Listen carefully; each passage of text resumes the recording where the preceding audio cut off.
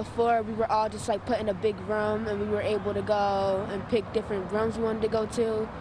But now it's just like we're in separate groups and at different times we do different activities. In a year when everything shut down, schools, sports, extracurriculars, Maya and Shakir Johnson are lucky enough to have one place to go. This feels like a school building to me, and I have staff here that are able to help me whenever I'm struggling doing work.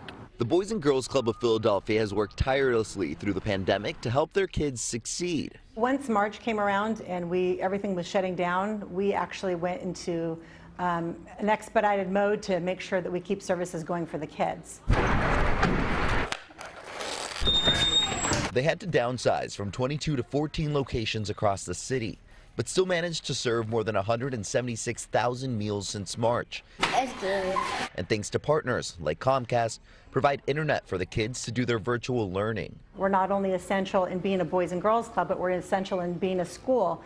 We're where the kids go. We're their home base. That home base, known to change lives. When I was 5 years old, I watched my uncle get shot and killed in front of me. All I can remember is hearing gunshots and a car getting hit up, and it was terrifying. And ever since that, my uncle has been my motivation for me. Years later, Zakir Harrison used that motivation to win Youth of the Year at the Nicetown Club. That's what I'm talking about. Yeah. He now works there, mentoring youth while also going to trade school. He knew that I was going to be something special and give back to my community. Part of that giving back, helping the kids with all the changes 2020 has dealt and setting them up for their future.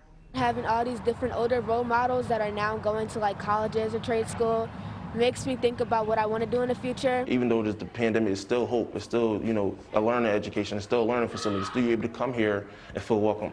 Miguel Martinez-Valle, NBC10 News. Count on it.